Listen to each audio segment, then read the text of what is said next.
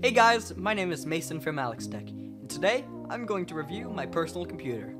I did not build my own, but I did buy it from iBUYPOWER, which is an acceptable company. Let's first start with something that makes every PC a gaming PC.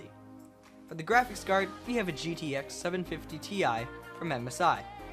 While the heatsink is indicative of how much power this thing will put off, the fans are also pretty much an exact representation of a potato. This graphics card is pretty much designed for Irish farmers who eat spuds. The CPU is a Core i5-6400. Core i5s aren't the best, but they are good if you want a solid 1080p or even 1440p performance. This one has a core clock of 2.7 GHz. You can manually overclock it if you would like, but iBUYPOWER did not include an aftermarket cooler. The power supply is probably not even worth the metal that its housing is made of, but whatever.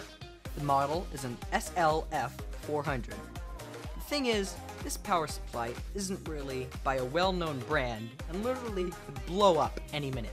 Power supplies actually have been known to start a whole house fire, so be careful of what brand you choose. For a hard drive, iBUYPOWER included a 1TB Western Digital Blue. This has a 7200 RPM spindle speed, so it should be fast enough to handle pretty much anything thrown at it, like an operating system, or open world games like Fallout series, or Skyrim, or anything like that. The motherboard is a B150M board from MSI. It holds DDR4 RAM and has 2 slots for it. It has 4 SATA ports and 1 PCIe 3.0 slot. It also has some nice features like USB 3.0 for more special cases. Speaking of cases, for this one, iBUYPOWER put the system in an NZXT Phantom 240.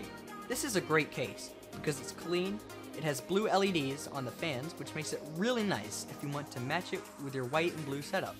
But anyways, thanks for watching this video. If you enjoyed, then leave a like down below and subscribe for more reviews.